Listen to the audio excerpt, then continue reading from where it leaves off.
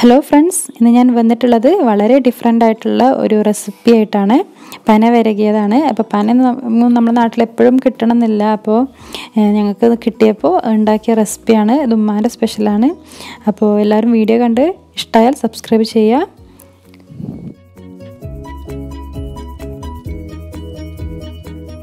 ഇതുപോലെ ഒരു പനയുടെ പീസാണ് കിട്ടിയിട്ടുള്ളത്. ഇതിൽ നിന്നും നമുക്കിങ്ങനെ ചെത്തിയിട്ട് ആവശ്യത്തിന് വേണ്ടത് നമുക്ക് എടുക്കാം. ഇതുപോലെ ചെത്തിയെടുക്കുക.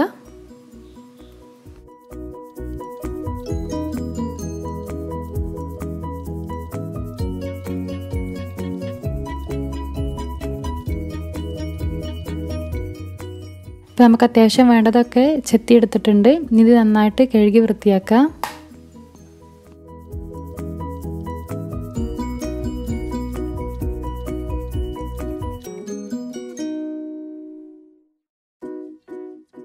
ഇപ്പം എല്ലാം നന്നായിട്ട് കഴുകിയിട്ടുണ്ട്.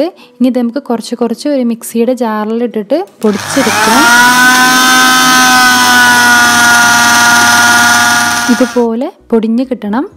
ബാക്കിയുള്ളതും ഇതുപോലെ തന്നെ നമുക്ക് പൊടിച്ചെടുക്കുക.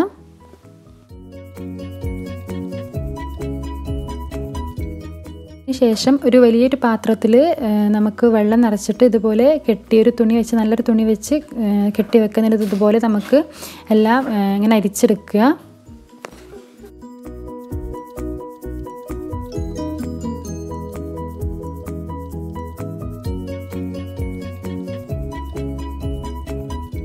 എല്ലാം അരിച്ച് കഴിഞ്ഞതിന് ശേഷം നമുക്ക് ആ തുണി എടുത്ത് മാറ്റാം.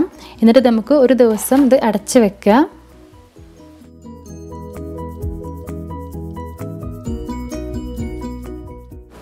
ഒരു ദിവസം വെച്ചതിന് ശേഷം അതിലെ ആ വെള്ളം നമ്മൾ ഒഴിച്ച് കളയുമ്പോൾ അതിൻ്റെ അടിയിൽ ഇതുപോലെ പനയുടെ പൊടി അടിഞ്ഞു കൂടിയിട്ടുണ്ടാവും. ഇതാണ് നമുക്ക് വേണ്ടത്. ഇത് വേണമെങ്കിൽ നമുക്ക് നല്ല വെയിലത്തിട്ട് അത് ഉണക്കിയതിന് ശേഷം പൊടിയായിട്ട് നമുക്ക് എടുത്ത് വെക്കാം. എന്നിട്ട് നമുക്ക് ആവശ്യമുള്ളപ്പോൾ യൂസ് ചെയ്യാം. അല്ലെങ്കിൽ നമുക്കിത് ഡയറക്റ്റായിട്ട് നമുക്ക് യൂസ് ചെയ്യാം. ഞാനിവിടെ പകുതി ഡയറക്റ്റ് യൂസ് ചെയ്യാണ്. അപ്പോൾ പകുതി എടുത്തിട്ടുണ്ട്. അത് ഇതിലോട്ട് കുറച്ച് ആവശ്യത്തിന് ഇങ്ങനെ വെള്ളം ഒഴിച്ച് കൊടുക്കുക. എന്നിട്ട് ഇതുപോലെ കട്ടകളില്ലാതെ ഇങ്ങനെ ഇളക്കി കൊടുക്കണം.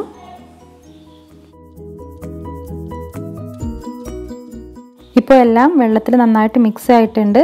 ഇനി ഇതിലോട്ട് കുറച്ച് ചിരകിയ തേങ്ങ ഇട്ട് കൊടുക്കുന്നുണ്ട്. അതുപോലെ തന്നെ നമ്മളുടെ ഒരു മധുരത്തിനനുസരിച്ച് നമുക്ക് ശർക്കര ഇട്ട് കൊടുക്കാം. ഇവിടെ ഞാൻ 3-4 പീസ് ഇട്ട് കൊടുക്കുന്നുണ്ട്.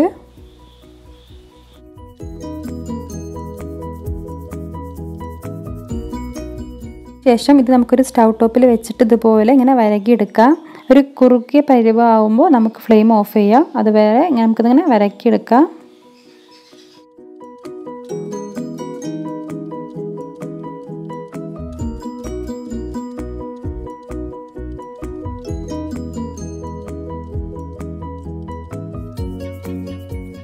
ഇപ്പോൾ ഏകദേശം നമ്മുടെ കൺസിസ്റ്റൻസി ആയിട്ടുണ്ട്.